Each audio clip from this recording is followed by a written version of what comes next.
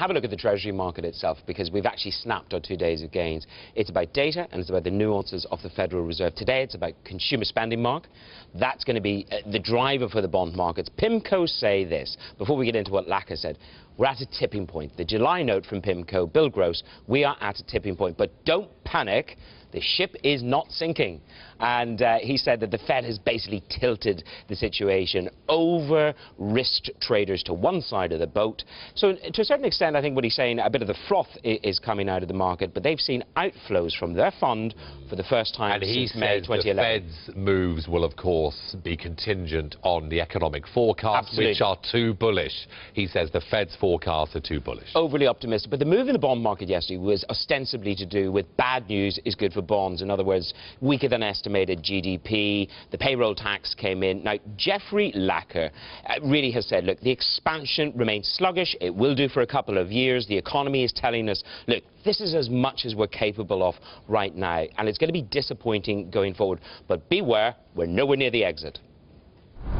This asset purchase tapering is just slowing the rate at which we're increasing the balance sheet. So we're not anywhere near decreasing the balance sheet yet.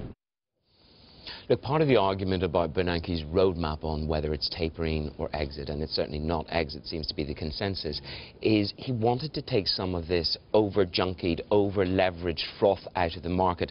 Lacka really emphasises that it's a reality check for the markets.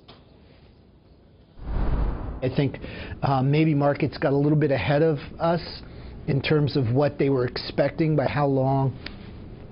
way of how long these purchases would continue, and I think they've gotten into better alignment now with the committee's expectations.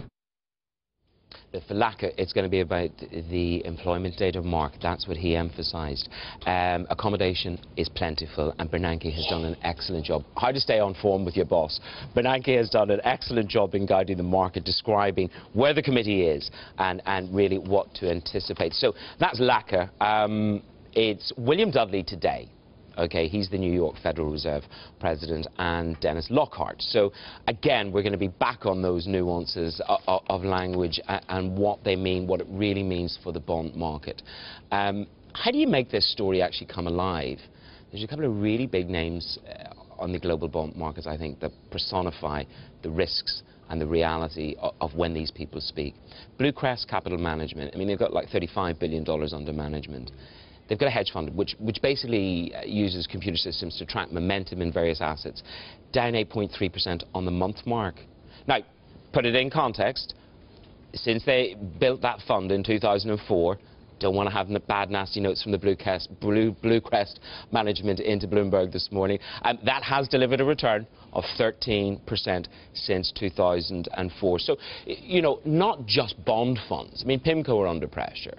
They're one of the worst performing bond funds this year in the United States.